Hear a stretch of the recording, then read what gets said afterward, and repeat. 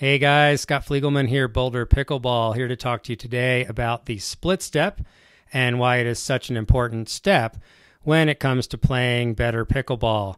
I'm going to share some video from a recent training session of mine together with my drilling partner, Joanna. Run back through those clips in slow motion so that I can demonstrate the timing, the mechanics, and the value of the split step. And then we're going to finish it all off with one rally from a recent super high level women's pro doubles match, which beautifully demonstrates fantastic split stepping and partnership choreography. So let's go.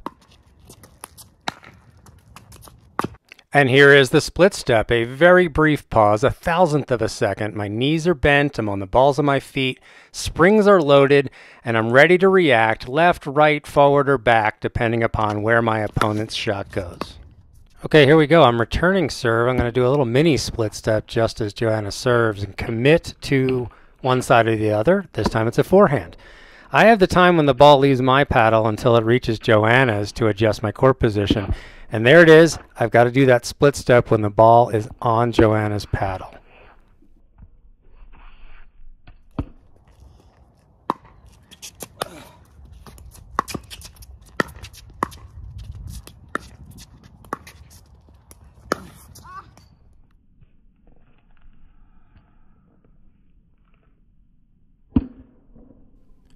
Joanna serves super deep here, which forces a pretty short reply from me and limits my ability to make it too close to the non-volley zone before she makes contact. I actually make a split-second split step, but still enough to bend my knees, load my springs, and be able to move left, right, forward, or back, depending upon where the ball goes once it leaves Joanna's paddle.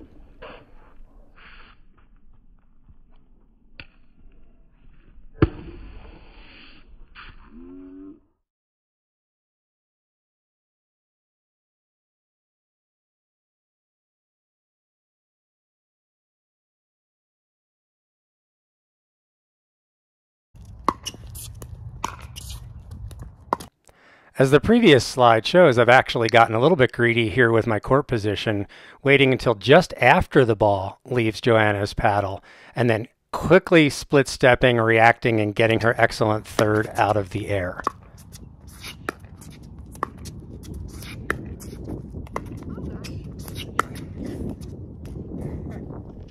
We'll slow this one down a little bit more in the mid-court. I'm going to move forward here and watch how I actually leave my feet in order to dynamically split step, and then I move very quickly from there to split step and react. It's not a split stop. I don't wait for the ball to come to me where I did the split step.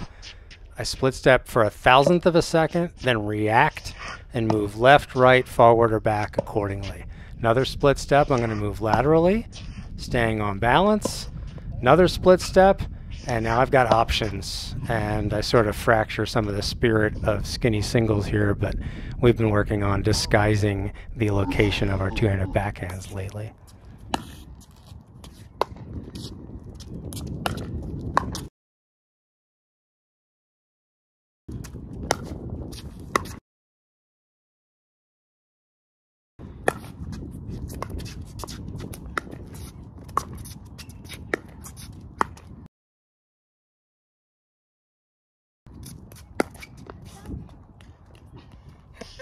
Let's take a look at the value of split stepping on serve when sometimes you're not able to move all the way up to the non-volley zone after one shot.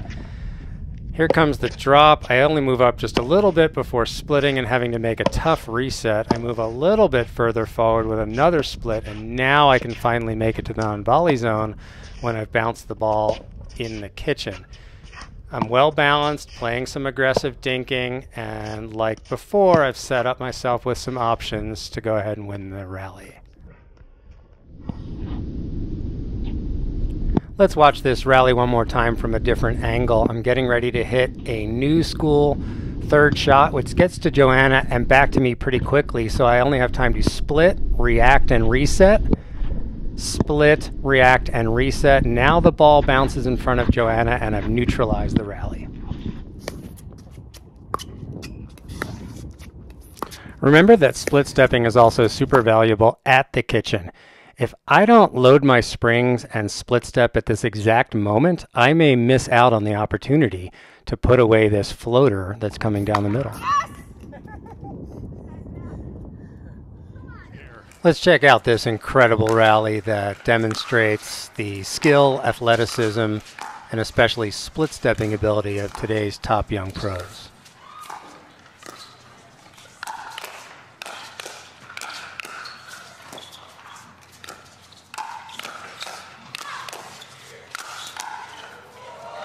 Oh my goodness. Oh, these two teams are battling, aren't they?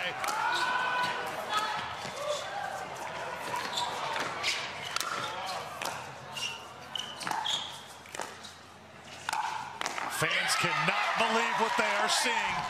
Let's run that back one more time, this time in slow motion. Annalie Waters here in the near court gets ready to hit her third shot. Anna Bright, her partner to her left, moves forward optimistically but cautiously. And as that ball nears Elise Jones' paddle, both players go ahead and split step.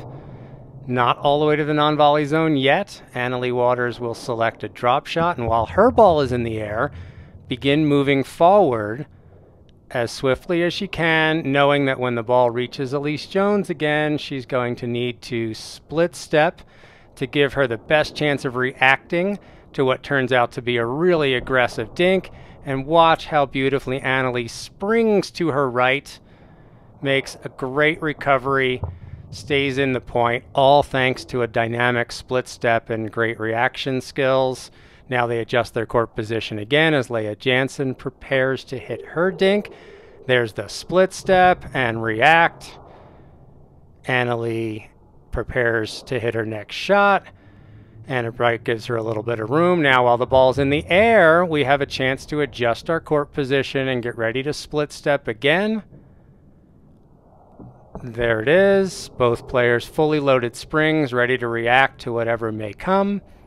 Annalie Waters now has prepared, and she's ready to go ahead and spice things up a little bit in this point. And we know the fireworks ensue, but we'll go ahead and stop right here, which demonstrated the split step beautifully. Let's run it back one last time, and this time I want to offer my favorite tip for how to get better at pickleball when watching pro pickleball. The best way to do that is to keep your eyes focused on only half of the court. So from this view, we want to take a look at the lower half of the court. Try not to let your eyes follow the ball to the other side. Just watching Annalie Waters to the right and Anna Bright to the left. This would be the same thing if you had a side view. Just don't turn your head back and forth. Just watch one half of the court while listening to the ball on the other half of the court. This is a great way to improve your knowledge and understanding of the split step or any other shot in the game where you'd like to improve from watching the pros.